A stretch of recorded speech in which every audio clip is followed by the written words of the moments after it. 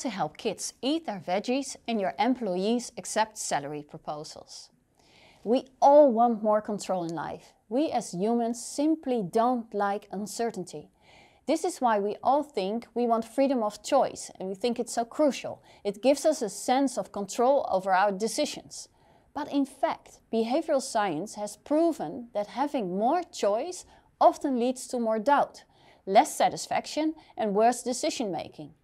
What does this have to do with veggies and salary negotiations?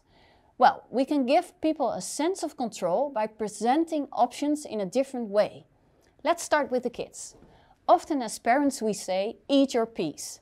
You probably have more success if you give them a sense of control and frame the options in a different way. Do you want to eat your carrots or peas first? This can also work in your professional life.